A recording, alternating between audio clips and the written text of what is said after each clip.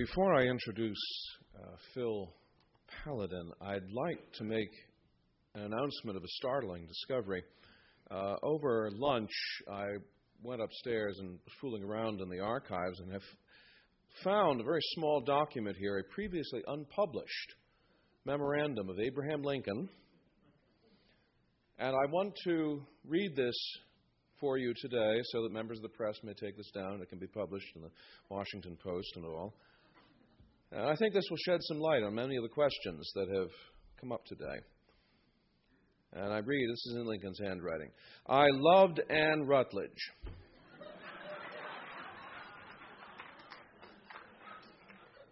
But Joshua Speed sure was cute.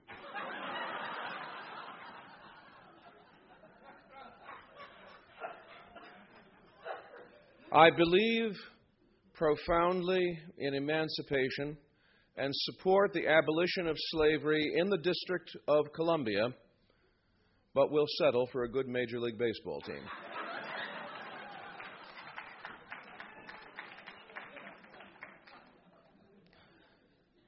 And then Mr. Lincoln goes on to say in this document, I admire Secretary Seward, I deplore Secretary Chase, and do not understand why Secretary Stanton wants me to go to the theater to see John Wilkes Booth.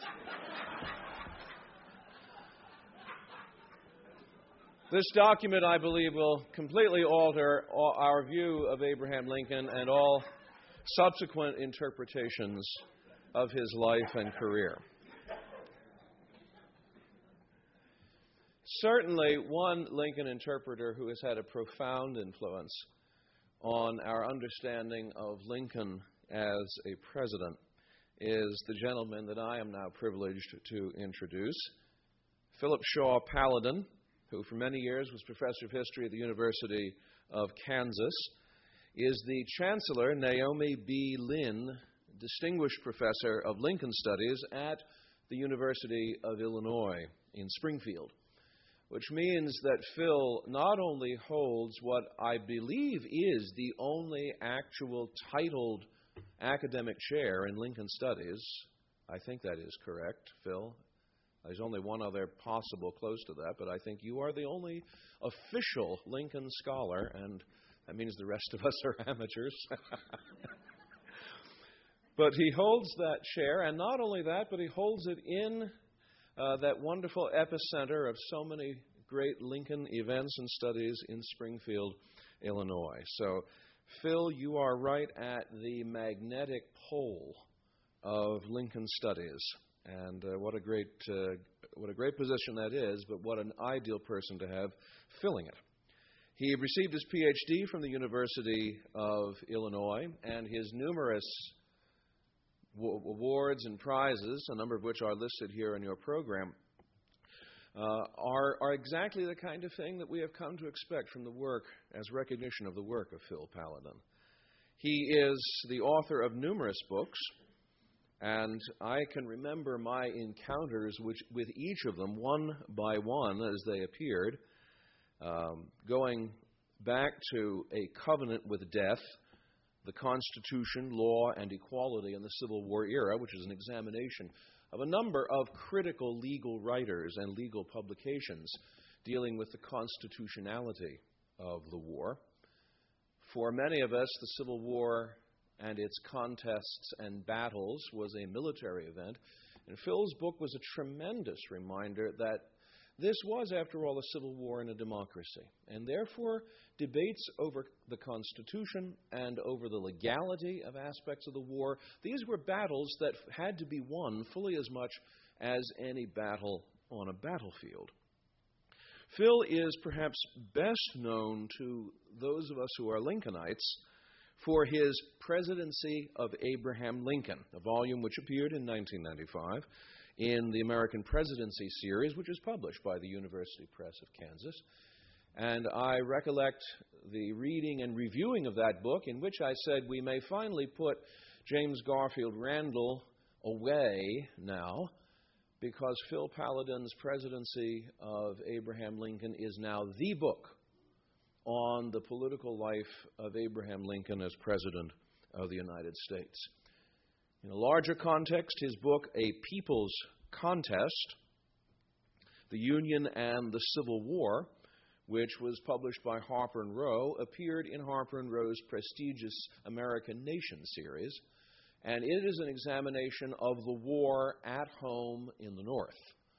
And for those who believe that the only excitement of the Civil War is to be found on its battlefields, once again, Phil Paludan directs our attention to the critical contests that took place in the Northern economy, on various aspects of Northern social conflict, and a wonderful book it is, which I will confess shamelessly to have mined for information in my classroom lectures and recommended far and wide. So we have as a speaker this afternoon someone who has spoken to the larger issues of Lincoln and the presidency, beyond that to the even larger issues of the Civil War, and whose topic today now takes us to perhaps the largest and most critical issue of all, perhaps the issue which Lincoln himself thought was the most profound issue that he had to address as president, and that is Lincoln and democracy. I can think of no better person to take us on an approach to that subject than Philip Paludan.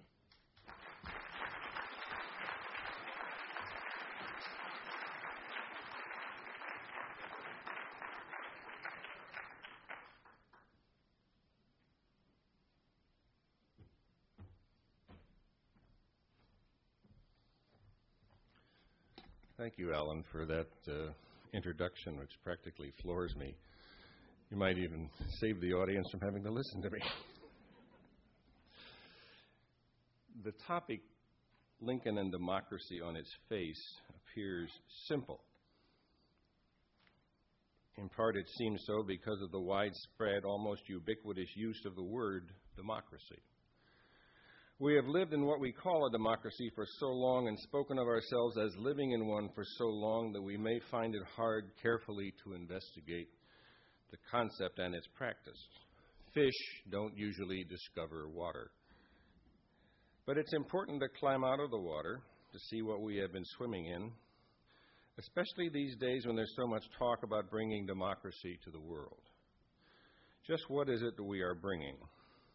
Is the democracy we experience exportable? We've had about 400 years of popular government in one form or another. Few other places can match that heritage. We really need to know what our democracy has been before we start to export it. So first we need to define and describe just what we're talking about. At its base, democracy is a government where the people of the society are the source of legitimate power and authority. The definition gains an ethical focus with an ancient definition that it is, quote, the lawful rule of the many in the true interests of the community. To some extent, Lincoln was engaged in an effort to add that dimension, as I hope will be clear from what follows. But right now, let's agree that there are several ways in which the people exercise and/or express their authority. Democracy can be expressed in a plebiscite. The people vote to say yes or no to a particular measure or a particular person. It can be expressed in a participatory democracy where, as one author says, freedom is an endless meeting. We've been in a few of those. There are good and bad democracies. The people voted the Ayatollah Khomeini into office. Famously, the people, too, chose Hitler. The ancient Athenian people governed both drunk and sober with mixed results, and Thucydides, Plato, and Aristotle were not impressed. And even our own democracy has features that challenge a belief that we, the people, rule the nation. Leaving aside as quickly as possible the 2000 election, look at Congress. In our democracy, the people's voice is heard through the representatives that we elect. And our most representative branch, the people as a nation, speak when they elect the 435 representatives to Congress. But of course, any individual vote can be and is swamped by the other individuals in the district. The census of Illinois in 2000 says that 19 congressmen represent over 12 million people. That is one representative for every 632,000 people. That is almost as many people as voted for Andrew Jackson nationwide in 1828. In 1860, the ratio was better. 243 U.S. representatives responded to about 31 million people, a ratio of about 120,000 people for each representative. As Madison and his friends in Philadelphia intended, this large ratio reduces the impact of any one interest group on its legislator. But that's another way of saying that the voice of the people is likely to be diffused enough as to be almost Delphic. The success of the system may rest in part upon it being Delphic. But I agree with Edmund Morgan that the people is a historic construct, a necessary fiction. There are, of course, folks out there who are people, and perhaps even a people, but it's not always clear how many of their feelings are expressed in the governing process of even the best democratic society we can devise. But surely such ambiguity vanishes when the topic is Abraham Lincoln and democracy. Well, let's not be blinded by familiarity. Of course, public discourse constantly links Lincoln to democracy. In a volume that has recently been reissued, something that came out originally in 1990, Harold Holzer helped Mario Cuomo of New York to produce a collection of Lincoln's writings that would be sold around the world. It was called Lincoln on Democracy. Lincoln has been called the savior of democracy. A recent collection of Lincoln quotations epitomizes the man by entitling the work of the people, by the people, and for the people. Our greatest Democrat, Roy Basler called him. He's also been described in images that exude democratic values. The man of the people who's quoted with pithy sayings like, "God must have loved the common people. He made so many of them." It actually looks as though what Lincoln was talking about was common-looking people and not the common people, but let that go. His war leadership has been described as a fight for democracy. But Lincoln is so often associated with the word and idea of democracy that few people stop to consider what the word might have meant to him or to the society he represented. His most remembered words are probably those from the last line of the Gettysburg Address, "We here highly resolve that these dead shall not have died in vain, and that government of the people, by the people, and for the people shall not perish from the earth." Scholars have debated which words he emphasized. Some say he emphasized of the people, by the people. Others say he emphasized the people. There is a possibility that he emphasized that government to give his words a specific focus on the United States. I happen to think that Lincoln emphasized government, and the rest of this essay will suggest why. It's certainly the case that he believed in a government of and for the people. And he believed as a legislator, or said he believed, that he would be guided by the will of his constituents when he knew that will. And this contrasted with some members of the Whig Party who believed that personal judgment was what voters elected them for, and thus there were times when the lawmaker did what he thought was right, even though his district thought he was wrong. Lincoln was no fool. He spoke of the people on many occasions, and his own rise from very humble origins was a tale that told that any man's son could be elected president. It is not wrong to call Lincoln a believer in democratic government, but that designation needs refinement. What kind of democratic government did he believe in? Well, for one thing, he did not assume the goodness of the public will. It would be very surprising to have him say what Andy Jackson said, quote, "Never for a moment believe that the great body of the citizens can deliberately intend to do wrong," end quote. Pure Jacksonian democracy frightened him, for it seemed to nurture instability, like most idealized abstractions. Lincoln's faith in democracy was not abstract or ideal. It focused on the processes of American democracy. It focused on how democracy worked and not what it claimed to be. And above all, it rested on his devotion to the restraints of order, law, the Constitution, and history. The search for order was the foundation of Lincoln's personality. As a teenager, his good friend Matthew Gentry went insane before his eyes. Lincoln was so haunted by that experience that as late as 1846, 21 years later, he wrote a poem about his memories of his childhood years. The poem contained 24 stanzas. Over half of them were about Gentry's madness. Self-control meant also mastering his future by escaping from the often chaotic, backward, and poorly educated world of the subsistence farmer. After trying work as a storekeeper, he taught himself to be a surveyor, learning the mathematics of that job.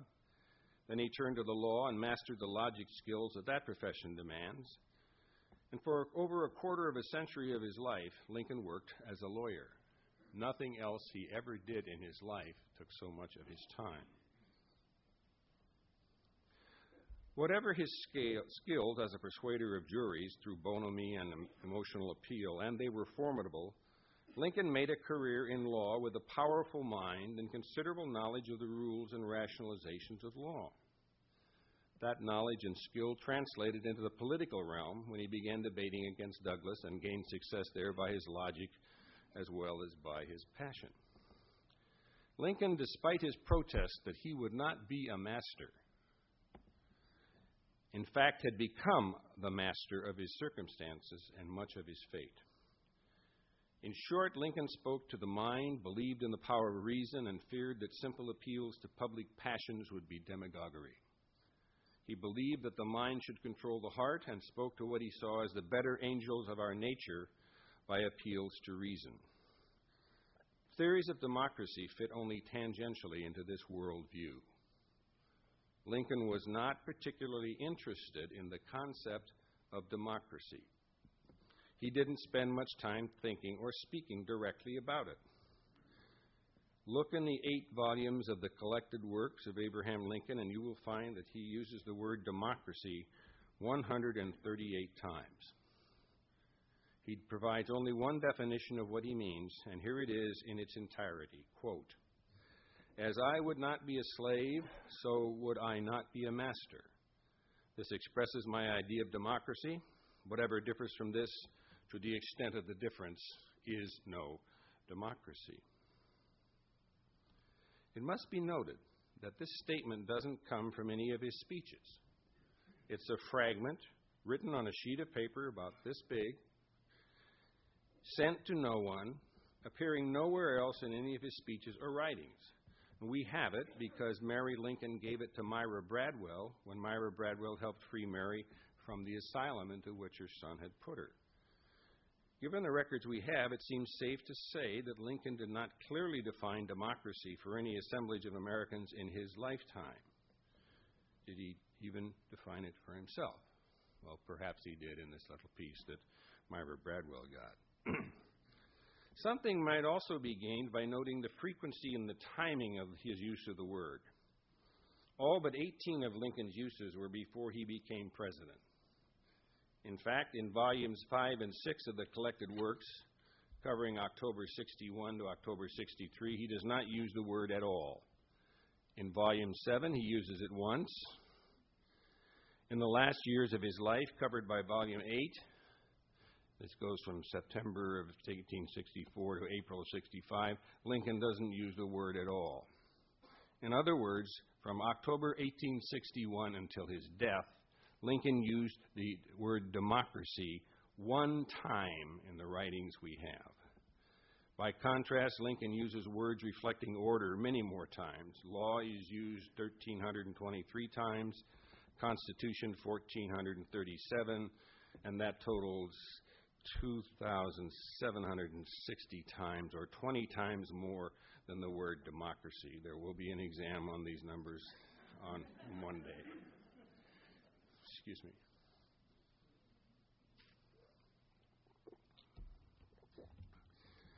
Now, 138 times, of course, are quite a few uses. But when you look at these uses, you find that Lincoln is almost always referring to the Democratic Party, which was called by its supporters in those days the democracy. Lincoln seldom had much to say good about that democracy. The racist, Herrenfolk democracy of Andy Jackson, the triumphalist manifest destiny democracy of President Polk, the amoral popular sovereignty democracy of Stephen Douglas.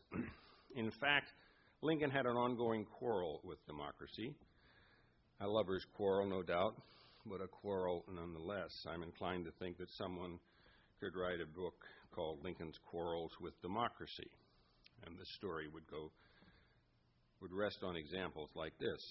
In his famous Lyceum speech, January 1838, Lincoln spoke about democracy's dangers. He was responding to recent events when mobs had attacked bank directors in Baltimore, hanged a gambler on the Mississippi, killed Elijah Lovejoy for printing an abolitionist newspaper, murdered blacks in Mississippi, and burned a black man to death in St. Louis. Lincoln also spoke at a time when Whigs were attacking Democrats as demagogues and their leader, Andy Jackson, as, quote, a concentrated mob. Lincoln was certainly a Whig in his concerns about what Jacksonianism was spawning. As a cure for all this disorder, Lincoln offered no explanation or justification of popular will. Instead, he demanded that reverence for the law become the political religion of the nation. Words that you've probably heard more than once. Let every lover of liberty, every well-wisher to his posterity, swear by the blood of the Revolution never to violate in the least particular the laws of the country, never to tolerate their violation by others. Let reverence for the laws be breathed by every mother to the lisping babe that prattles on her lap. Quote, reason, cold, calculating, unimpassioned reason, Lincoln said, must furnish all the materials for our future support and defense. And he repeated himself 4 years later when he spoke to the Temperance Society in Springfield. Ending his address favoring temperance, Lincoln connected intemperance with the unleashing of fatal passions and called for those passions to be defeated by, as he put it, quote, in the happy day when all appetites controlled, all passions subdued, all matters subjected, mind, all conquering mind shall live and move, monarch of the world, glorious consummation, hail, fall of fury, reign of reason, all hail. Lincoln, therefore, seems to have been a man who respected reason and feared a democratic society where mind had failed to control passions. It was not altogether surprising that Lincoln opposed outbreaks of democracy in many of its forms during his lifetime. His attack on Jacksonian mobs found echo in his attacks on Douglas's popular sovereignty, where citizens on the spot determined slavery's fate. Senator Douglas rested his argument for popular sovereignty on the abiding Democrat principle that popular majorities had the right to enact their will. The debates with Douglas were essentially about popular sovereignty, the right of local governments to make their own laws for their own safety and prosperity. Notice here that Douglas is emphasizing the rule of the many, whereas Lincoln is going to advocate in the true interests of the community. Lincoln placed equality ahead of democracy. Douglas argued that the people of the territory by majority votes could include or exclude slavery from their territory. Local democracies should speak authoritatively in the territories. But Lincoln insisted that Congress had control over the territories and could therefore trump majority will in the territories. Now, one can say Lincoln's appeal to congressional authority might reflect his embrace of the government of the people over localistic state or territorial rights claims. But clearly, democracy as it was experienced in the territories was closer to the voice of the people there than was the outreach of Congress. It was less moral, but more democratic. But Lincoln brought in the heavy artillery to attack popular sovereignty. The Kansas-Nebraska Act wasn't just morally wrong, it unleashed disorder. The act was, quote, conceived in violence, passed in violence, maintained in violence, and executed in violence. Secession, which was surely a democratic movement in Dixie, obviously was something he challenged as, quote, the essence of anarchy. During the war, Lincoln hesitated very little in limiting the people's voice. He limited and at times stifled speech and press during the conflict. Hardly so much as to make Lincoln a dictator, but sufficient to make civil liberties a major issue for the Democratic Party. This chilling of popular discussion ought to make us wonder at the extent to which Lincoln was the voice of unqualified democracy, and I mean unqualified in both senses. Other aspects of Lincoln's thinking raised doubts about his alleged commitment to democracy. We've all heard the famous saying, you can fool all the people some of the time and some of the people all the time, but you can't fool all the people all the time. Nobody's found evidence that Lincoln really said that. But assuming that something about the words seemed to fit, I invite you to think about what Lincoln, perhaps, is saying about most of the people, that they're fooled most of the time. Of course, there are other words that define democracy. What about the people?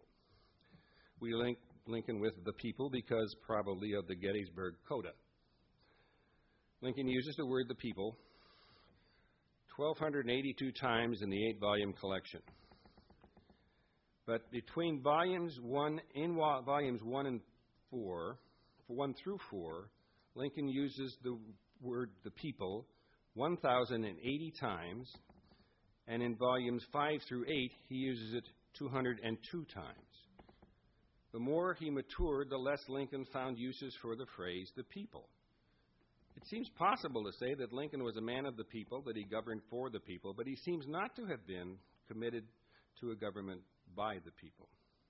His commitment was more to a government that governed the people and to the equality on which democracy rested, and less on the people themselves.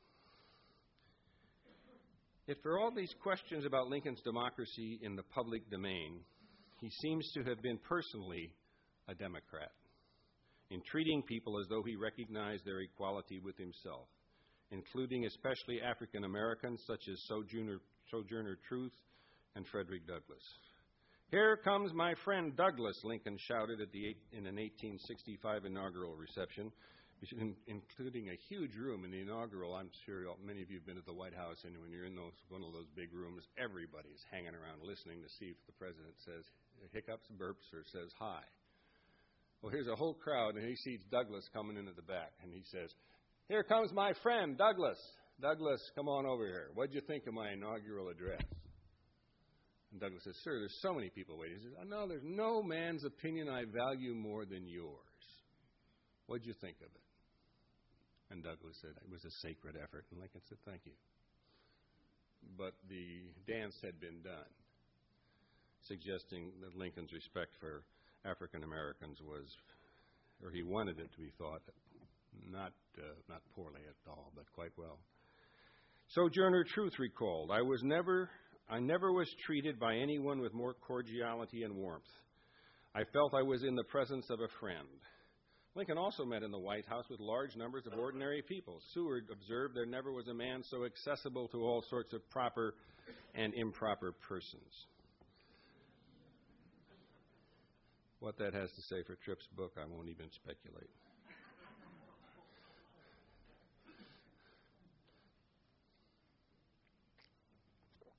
Lincoln's personal democratic instincts can be seen also in his attitudes about racial equality. Most recent scholarship on Lincoln has focused on his belief or lack of belief in equality. Lerone Bennett's editor of Ebony magazine energized this debate in his 500-page book, insisting Lincoln was a racist. Many people have demonstrated the flaws in Bennett's argument. But I think this debate, Lincoln honky versus egalitarian, does provide some insights into the question of Lincoln's democracy. Democracy rests on the idea of equality. A government of the people and by the people is one without a natural or established hierarchy. Governments by popular consent rest on the idea that all the people governed by that government have an equal right to be heard on how they are governed. That at least is the theory of our Declaration. Because of the self-evident truth that all men, all people are created equal, we established our government on the consent of the governed. Lerone Bennett notwithstanding, Lincoln's commitment to equality was strong and grew as he aged and became president. Early comments about not wanting blacks to vote or serve on juries were forgotten as sable soldiers and sailors proved their courage and discipline. During his presidency, Lincoln emancipated over 2 million slaves, initiated the 13th Amendment, ending slavery all over the United States, recruited and utilized that black military arm. He advocated black voting, probably was on the way to protecting black civil rights in Dixie. Despite these public acts, recent authors have denied that Lincoln was personally an egalitarian. He told racist jokes, they point out. He enjoyed minstrel shows. These things are true, but I urge you to read Paul Zoll's book, Abe Lincoln Laughing, and to look up all the jokes in that on black people and see if you find them outrageous, slightly amusing. None of them, I think, show an aggressive anti-black posture. There is a difference between being kicked and being stumbled over. Lincoln stumbled and seldom kicked. Did Lincoln like minstrel shows? Yes, but according to Lincoln Day by Day, he attended exactly 2 minstrel shows in his entire life. Now, the Day by Day is not complete, but the evidence so far has Lincoln at 2 minstrel shows. Lincoln's commitment to equality is well established and secure. But I don't think we can confuse this egalitarian instinct with a faith in pure democracy. He understood the equation, the connection between equality and democracy. But his commitment to equality was in a legal sense, not in a belief that all men behaved with equal probity, that the pure-hearted Democrat deserved trust because theoretically he was the equal of all people. In his mind, equality was a proposition, not a goal achieved, and so was democracy. When Lincoln came to the presidency, he walked into a crisis in law and order, as someone wisely said. The newspapers and speeches of the time all spoke of enforcing the law, stopping disorder. They asserted that successful secession would loosen the bonds of order. It would produce successive secessions. Lincoln thought that that meant anarchy. To preserve that order, Lincoln willingly limited democracy.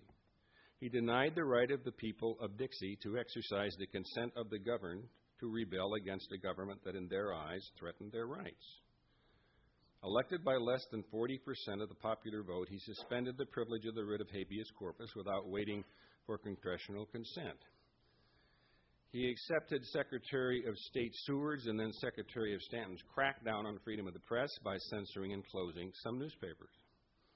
Lincoln countenanced the arrest of Clement Vallandigham for making a speech challenging General Burnside's orders against disloyal speech. Lincoln defended that action with an ominous justification. The man who stands by silently while the fate of his country is being discussed cannot be misunderstood. If not stopped, he is sure to help the enemy. If not stopped from being silent while the fate of his country is being discussed. Now, Mark Neely has shown that most of the arbitrary arrests of the time were made as Union armies advanced into rebel territory. Few of those made by Lincoln stifled political dissent. But large numbers of Democrats used and followed Roger Taney's argument in Ex parte Merriman that Lincoln was the enemy, not the supporter of democratic speech. Certainly true that racism was a powerful card for in the Democratic arsenal. But attacks on Lincoln's civil liberty actions were of substantial power, too. Otherwise, why would the Democrats have continued to use the accusation in their papers and platforms throughout the conflict? It's also true that Lincoln supported restrictions on the press. While the majority of opposition papers stayed open, calling Lincoln a tyrant, it was enough to make an example of the few to instruct others on the limits of dissent. Lincoln did not act directly, but he allowed Seward and Stanton to pursue their arrests and disclosures. And yet, there's another side to Lincoln's presidency that nurtured and enlivened democracy. In simplest terms, he expanded the processes of democracy in 2 major ways, expanding the processes of democracy now. First, he began the process of expanding the electorate to include African Americans. Emancipation of the Union, Lincoln had played a major role in the 2 major prizes of the conflict, both foundational to democratic government in the nation. With the nation secure from successful secession, no state could ever again defy the constitutionally established ways peacefully to change the government. The beginning of William White's book on the rise of the president, 1964, I believe it is, he opens with the line talking about the election, "It was silent as always." What a wonderful thing to be able to say about changing governments. It was silent as always. And by stopping secession, Lincoln helped us to maintain subsequently that tradition. And with slavery destroyed, the fundamental cause of defiance of the rule of law was gone. In addition, the leading source of attacks on civil liberties for whites and blacks was destroyed. People were now free to attack racism and bondage without being mobbed, at least in the North, and for a time in the South. They could print challenges to servitude without having presses destroyed or editors murdered. Lawmakers could speak on the floor of Congress without fearing a brutal beating. The imperative open discourse of the polity was words and not physical violence. Killing slavery unshackled the arguments and conversations on which democratic government lived. Lincoln helped emancipate more than slaves.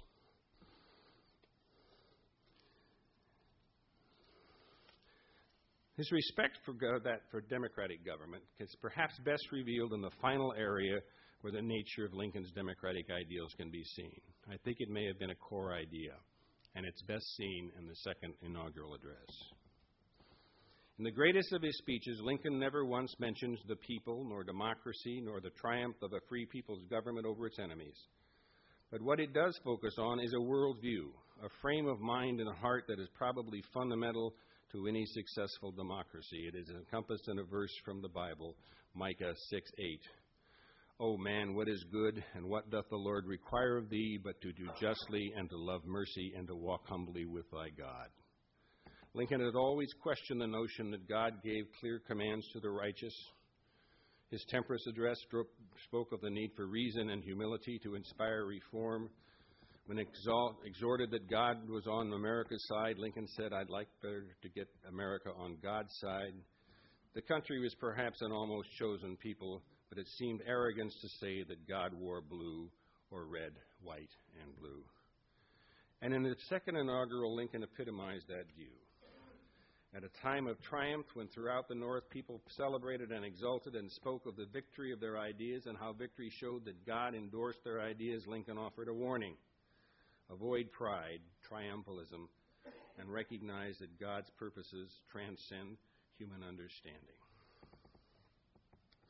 Unlike Jackson's ringing endorsement of the popular will, never for a moment believe that the great body of the citizens can deliberately intend to do wrong. Lincoln asks for doubt and not arrogance.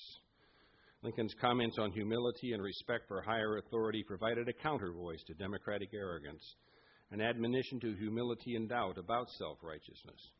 They reminded the nation that God might administer discipline, punishing those responsible for the sin of slavery, and he included both North and South in the indictment. The democracy of Lincoln's day was associated with a deep racism, an arrogant manifest destiny, and a pervasive self-glorification of the nation that made foreign visitors wince. But as the war wound down, Union armies had proven powerful, inexorable in gaining victory. People easily believed that righteousness as they understood it, nay, as they knew it, should prevail.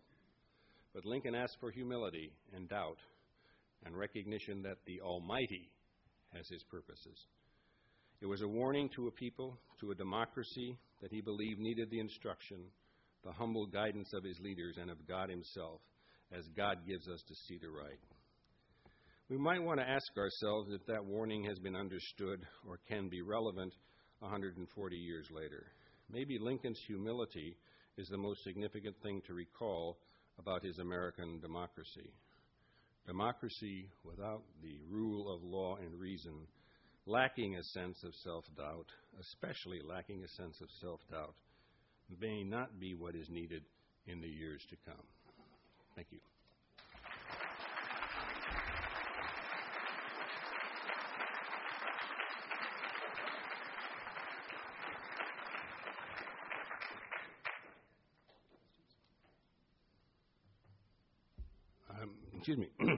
I'm open for questions.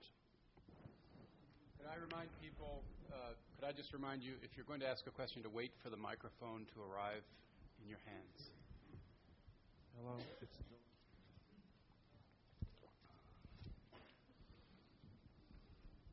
Hello. I'd like to ask you, how did Lincoln equate democracy? Did you turn the microphone on? Hello? Okay. how did Lincoln equate democracy with the sometimes competing concept of liberty? And that said, what is your take on his April or May 1864 address to the Baltimore Sanitary Commission, in which he said that when one speaks of liberty, we must remember that it does not mean the same thing to all people?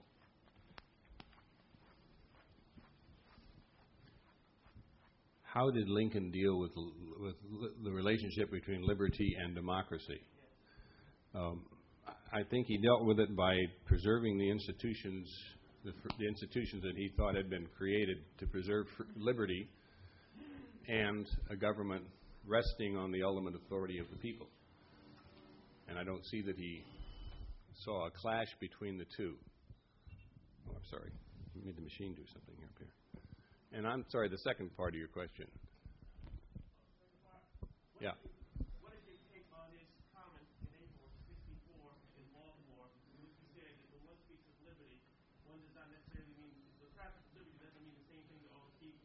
Right. And how does that tie into what you're talking about? Well, the concept of liberty clearly meant different things to the Confederacy and to the Union. And to the Confederacy, it meant a certain constitutional structure which allowed states and locales more liberty than the North did. But I think that would be the major way, and the major two examples that would come into his mind is that Lincoln believes that you have to have liberty. Liberty must be surrounded by the order and reason and legal institutions. Otherwise, it is, as he says in his first inaugural address, or July 4th address, clearly the essence of secession is anarchy. The essence, too much liberty equals anarchy. I wanted to focus you on the election of 1864 for a minute again. I don't see how you reconcile Lincoln's decision to go forward with that election in terms of what you were saying about his skepticism about democracy. I remember after the election, he said elections are a necessity. And I was thinking to myself, that's a word for democracy. Mm-hmm. That sounds to me of the spirit of Jackson's claim. And I wondered if you thought, at least during the course of the war, Lincoln grew more confident in democracy. And how else would you explain his decision to go ahead with the elections? The electoral timetable, the electoral clock is going to keep ticking. And if Abraham Lincoln were to announce that there would be no elections this year, things are too tough, he would have endorsed every Democratic slogan, epithet, song, dance, whatever the Democrats had said about Lincoln's lack of interest in liberty would have been endorsed thunderingly by the determination not to have an election.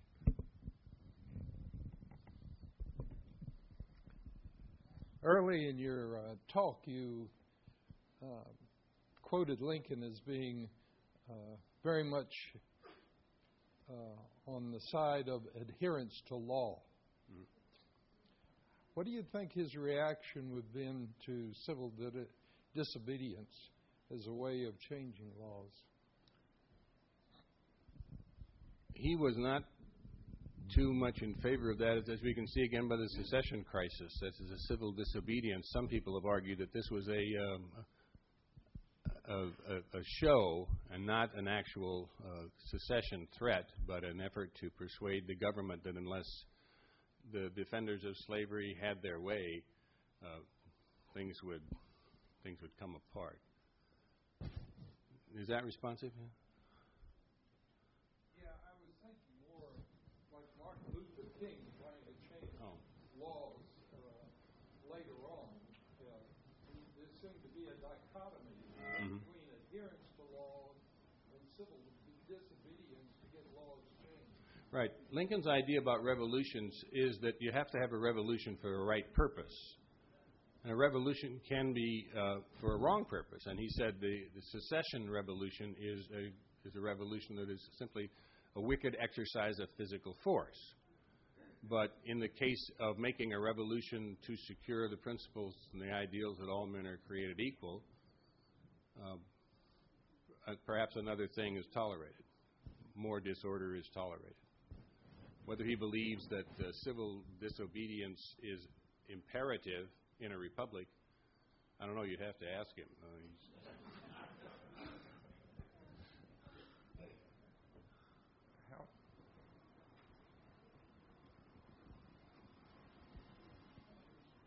How much of Lincoln's ambivalence, as you see, ambivalence to democracy stems from his Whig Party roots, and have past writers like James Randall tried to overcompensate by turning Lincoln into sort of a Jeffersonian Democrat?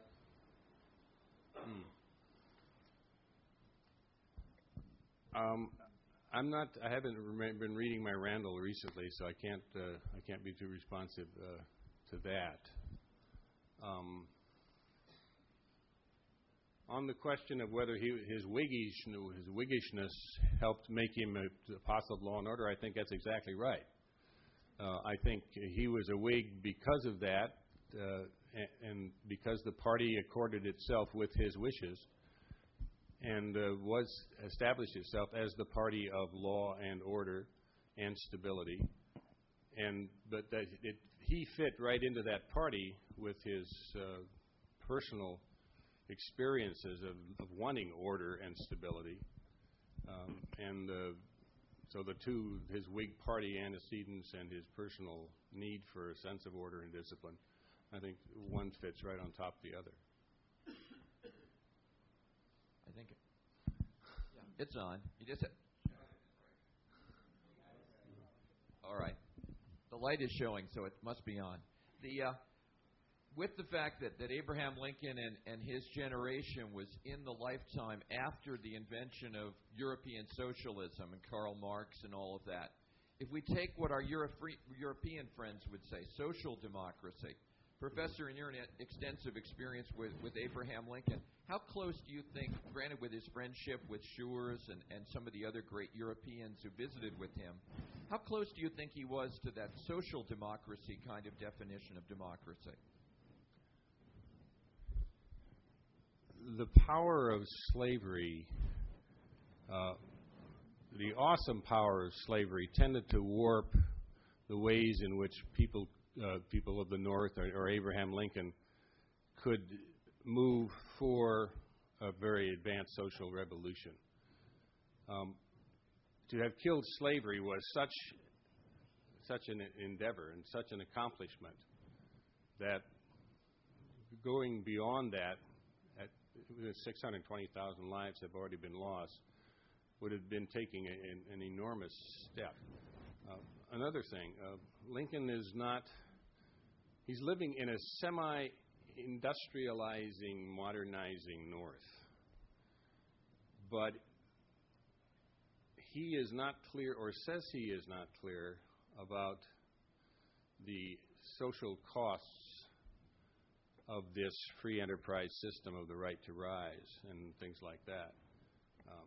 I take a point that was one of the earlier speakers made, that Lincoln was very troubled, according to Herndon, by George Fitzhugh's Sociology for the South and Cannibals All, as a sign that Lincoln was aware that there was a price to be paid in revving up the North so it would be successful in winning the war.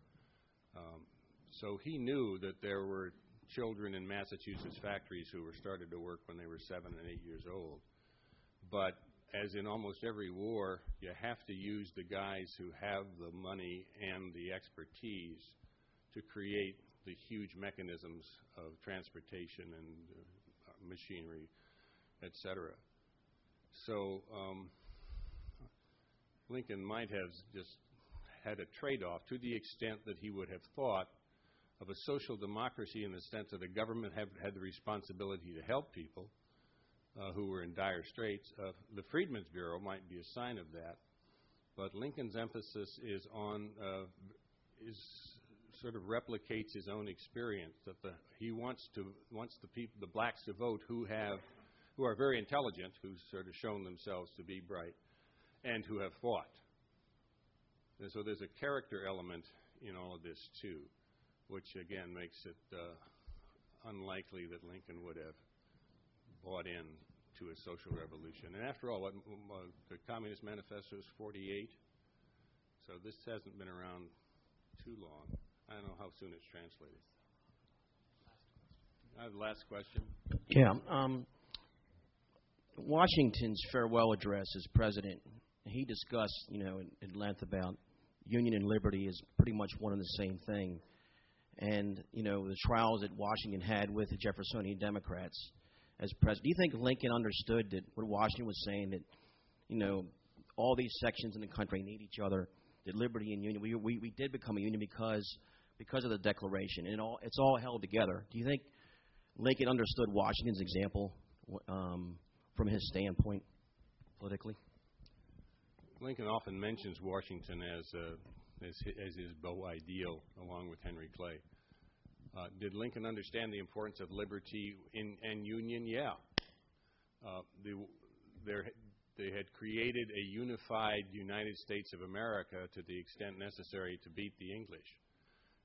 The English are still floating around out there, still potentially dangerous, and one needed union in order to preserve the liberty that was established under this government.